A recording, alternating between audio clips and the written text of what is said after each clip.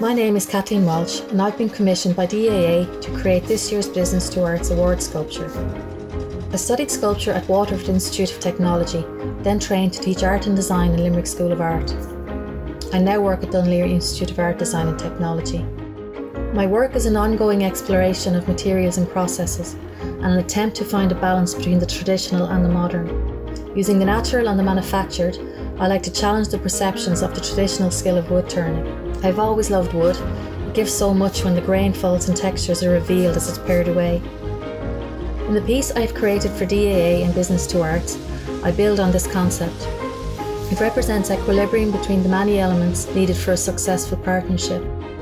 I have named the piece Balance, and the materials used are wood, resin and acrylic composite. The industrial feel of the solid base evokes feelings of formality and permanence. The wood growing in nature from seed, and the modern synthetic resin bringing an interplay of translucency, light and energy.